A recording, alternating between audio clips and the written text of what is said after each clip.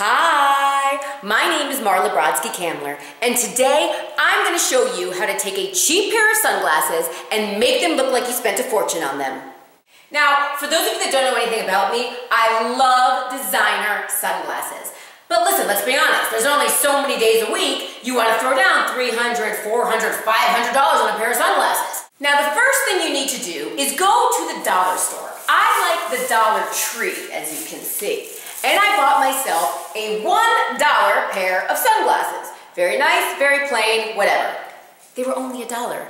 But don't worry, because now I am going to take this $1 pair of sunglasses and transform them into a little masterpiece. Let's get started. About a week ago, I found an old dress in my closet that I was never ever going to wear again. And it was covered in these gorgeous jewels. Now, instead of just throwing out the entire dress, I actually decided to cut all the jewels off and save them. See? And I thought, well, someday I'm going to find a use for this. Now is the time. Now, personally, I like to bedazzle everything. I just feel like if you add some glitter or add a rhinestone to anything, it just makes it like pop. So I'm a big fan. So what I'm going to do is I'm going to take my $1 pair of sunglasses and I'm going to put the jewels from the old dress onto the glasses in the little corners. Now, you can use glitter paint, you can pick a color that you like the best, you can use red, pink, silver, whatever. I personally want it to be clear, so I got myself some all-purpose adhesive and caulk, which basically, I mean, this is like for the house. You can get it at Home Depot, Lowe's.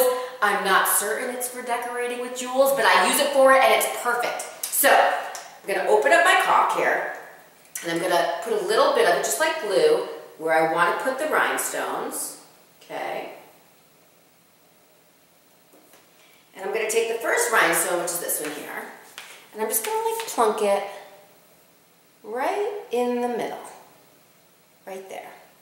Then I'm going to take another little one right here and put it right next to it.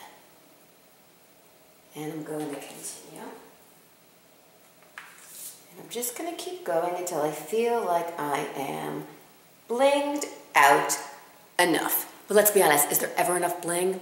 I don't think so. And don't be afraid to get this on you. Like, it's totally fine. You can touch this stuff, you can move it around, you can get on your fingers. The best thing about this is it's not super glue. It's not gonna like stick your fingers together. It just kind of rubs off. But it holds the stuff perfectly.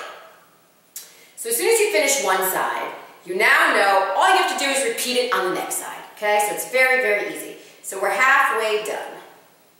Just make sure everything is in there good. Wipe off any excess gook off the sunglasses, because you don't want to have gook.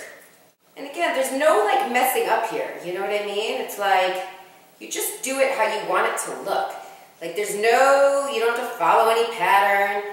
You just do what you think is going to look best. And in no time, you now have a designer pair of sunglasses that only cost you $1. See? Perfect to go out to lunch and go shopping with. I mean, come on, after all, you just saved all this money not buying designer sunglasses.